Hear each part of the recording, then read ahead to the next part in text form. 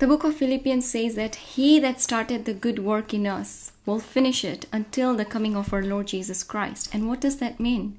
In today's video, I will be doing the Bible study with you all from the book of Philippians. So are you all ready for it? Let's get started.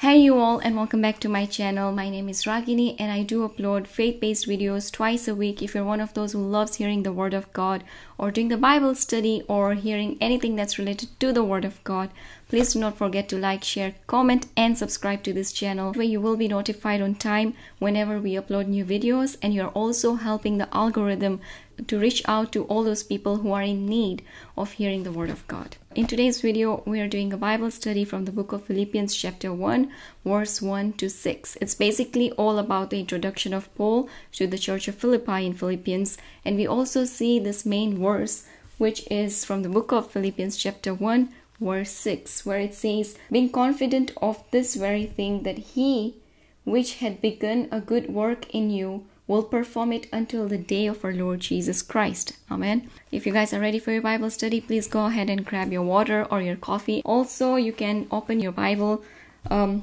book of Philippians. We'll start with the context. I'll read it loud and then we'll dig deep into the verses. What is the book of Philippians all about?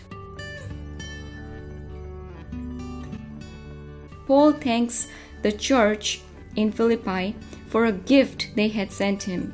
And what is that gift? So the church in Philippi was helping Paul with finance. Paul thanks the church in Philippi for a gift that they had sent him. He uses this opportunity to encourage them to remain true to God and to be joyful in every situation.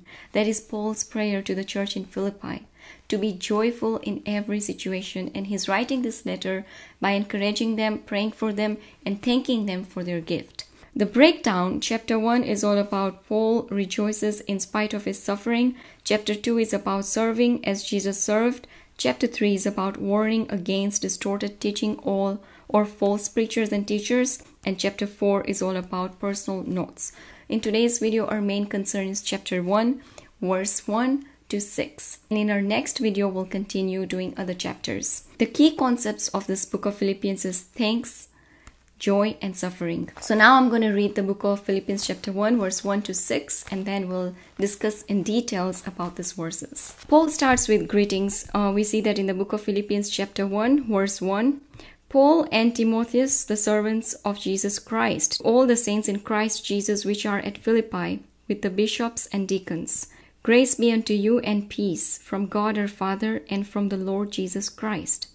Verse 3, I thank my God upon every remembrance of you, always in every prayer of mine for you all, making request with joy, for your fellowship in the gospel from the first day until now, being confident of this very thing, that he which hath begun a good work in you will perform it until the day of Jesus Christ. Here we see that, as always, Paul is writing his letter with starting with his introduction and greetings, where he says that Paul and Timotheus, the servants of Jesus Christ. If you notice this, in all other letters, Paul normally says that an apostle of Jesus Christ, and over here he uses the word servants. And we as followers of Christ, we should also be introducing ourselves, I believe, like that. Or like, let's say, Ragini, a servant of Christ. Basically, being follower of Christ, we are servants of Christ, daughters and sons of Christ, but also God's servants who are working through the help of Holy Spirit to fulfill all that God wants us to. Verse 2, he's also praying for them and blessing them by saying that grace be unto you and peace from our God, our Father, and from the Lord Jesus Christ. Here we see in verse 3, he's doing thanksgiving. He says that I thank my God upon every remembrance of you, always in every prayer of mine for you, all making request with joy for your fellowship in the gospel from the first day until now. The meaning of saints is a technical term referring not to the spiritual elite, but to all Christians. The word means separated ones. Believers are separated in a dual sense. Number one, they are separated from all that is profane and set apart or reserved for God and His use. And number two, because they are separated from evil, they are morally pure and holy. So over here in context, I can see the keynotes which says over here that those saints are not the elite ones only. Saints are Christians, and as Christians or as believers, we are set apart for His glory, for His kingdom, for His works. Amen. And we also see in verse 5, Paul says, for your fellowship in the gospel from the first day until now, which means for your fellowship in the gospel could also be stated as because of your participation in the gospel. They helped Paul and his ministry to spread the word of God or the gospel. So he is thankful and praying for them for this great fellowship he has with them. Main verse over here is verse 6, which I really want to dig deep into with you all. So verse 6 says, being confident of this very thing, that he which hath begun a good work in you will perform it until the day of Jesus Christ. He that began a good work in us will come to finish it until the day of our Lord's return. Amen. So what does it mean? Let's dig deep into my study Bible and context, right? In my study Bible over here, it says, will perform it means, it is said, will finish it. Paul is convinced that the work of grace that God began in the Philippians at conversion will be divinely continued until the day of our Lord Jesus Christ. That is, the Lord will keep working in these believers. The Lord will keep on working in these believers who are chosen, set apart for His glory and kingdom, until Jesus returns to earth, at which point He will finish His work, bringing it into completion. This speaks of the Christian's eternal security. This is a main eternal security for every Christian who are set apart, chosen, called to do the will of God, to spread the gospel, to plant the seeds or to sow the seeds. Amen.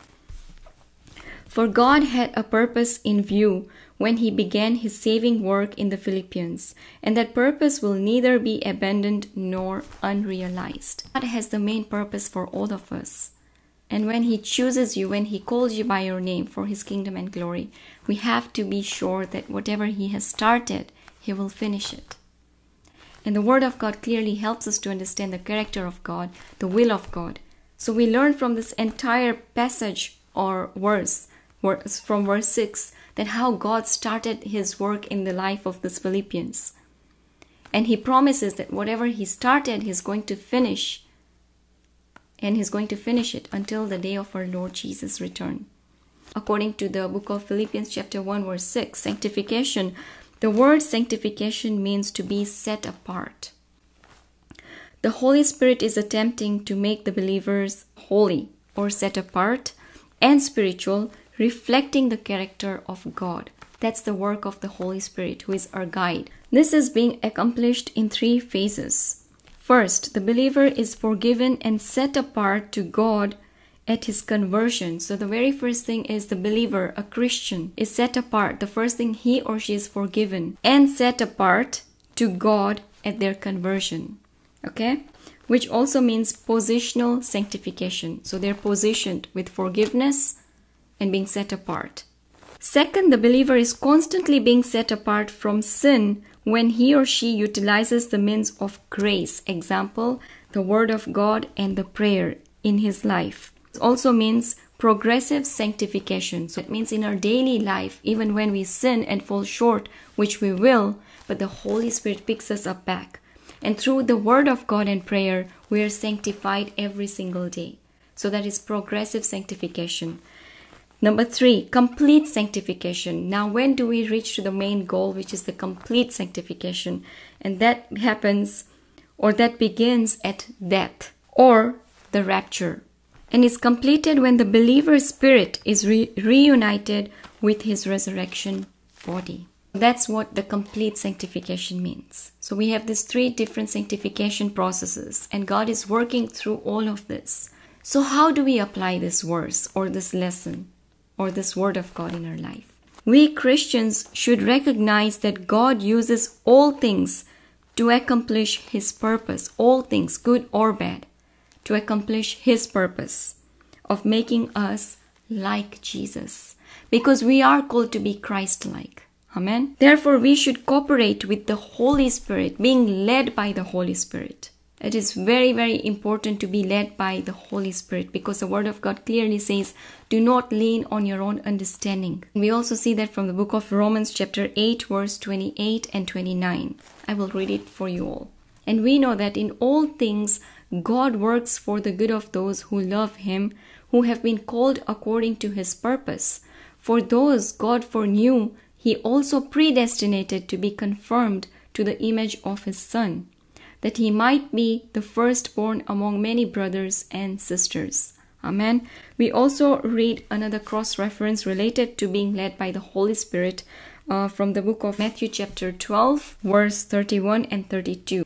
And it says, and so I tell you, every kind of sin and slander can be forgiven, but blasphemy against the Spirit will not be forgiven.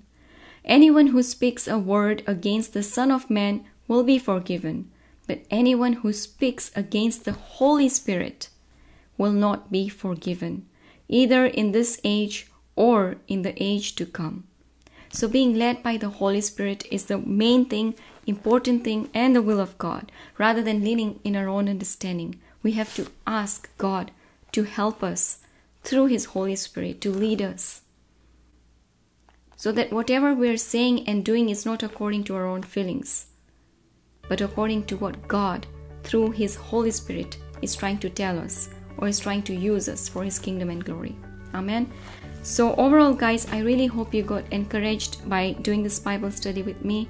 If you have any questions, or if you learned something else, or you want to share something else about this specific verse or Bible study, please comment down below. I will see you all in my next video. Until then, God bless you all and stay rooted in Christ.